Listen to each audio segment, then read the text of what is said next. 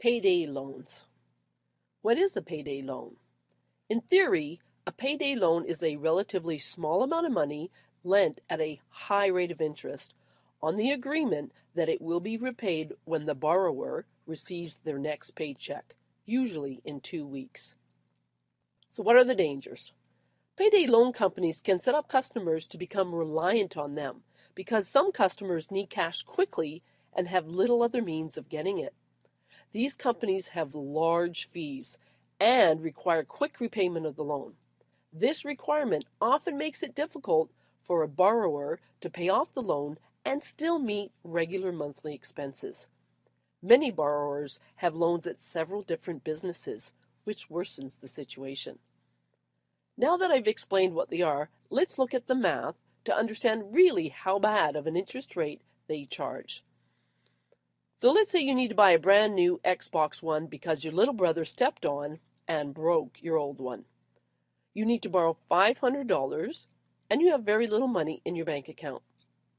So you go to the payday lender and they say, "All right, Jimmy, we're open to lending you $500 and we're not going to check your credit score, but we do want to see your pay stub and next pay date."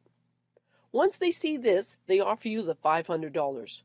But you must first write them a check that they will not cash for 2 weeks. A check not only for the $500, but also $25 for every $100 you borrow. So they want you to pay back 5 times 25, which is $125, plus the original $500 for a total of $625. At first, you might say, "That's not bad. That's only 25% interest, similar to my credit card interest." But this isn't 25% a year like your credit card. This is 25% for 2 weeks, which is actually 652% for the year.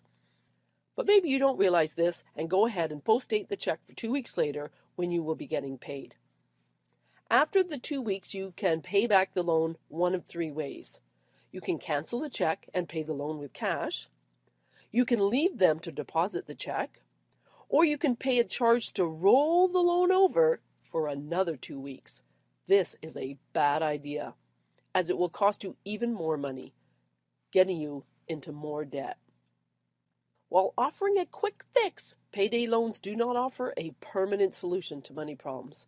If you find yourself needing a payday loan, always look for alternatives first, such as working more hours, or working some overtime, or maybe selling something you no longer need, using your savings, or even borrowing from friends and family.